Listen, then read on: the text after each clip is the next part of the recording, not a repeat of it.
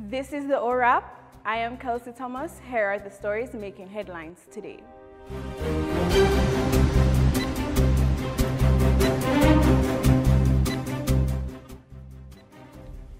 Opposition spokesman on health, Dr. Maurice Guy, today called for a change in the government's approach to the country's vaccination campaign. According to Guy, more Jamaicans would be willing to take the jab if the country's campaign was headed by non-political actors. Guy was reacting to a poll which found that majority of Jamaicans were against mandatory vaccinations, particularly for children 5 to 17 years old. With just about 23% of Jamaicans fully vaccinated against COVID-19, Jamaica has one of the lowest vaccination rates in the Latin American and Caribbean region. Meanwhile, the long-awaited Disabilities Act, which passed in 2014, came into effect today.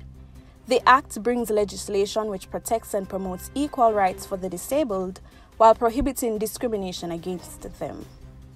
Jamaica is now one of 6 countries within the Caribbean to establish specific legislation for people with disabilities. On the crime scene, a businessman died as a result of injuries he sustained in a 2-vehicle crash on Greenvale Road in Mandeville on Sunday night.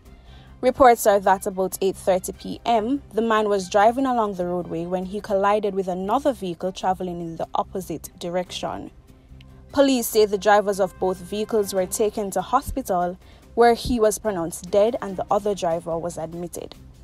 In other news, Chief Justice Brian Sykes today said the fire which gutted the Brownstown courthouse on Sunday has significantly disrupted the court's operations.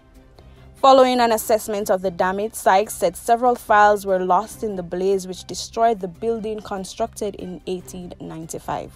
The cause of the fire is still unknown. And Justice Sykes also ruled this afternoon that the recordings of purported conversations between alleged members of the St. Catherine-based Klansman gang meet the admissibility standards under the Evidence Amendment Act 2015.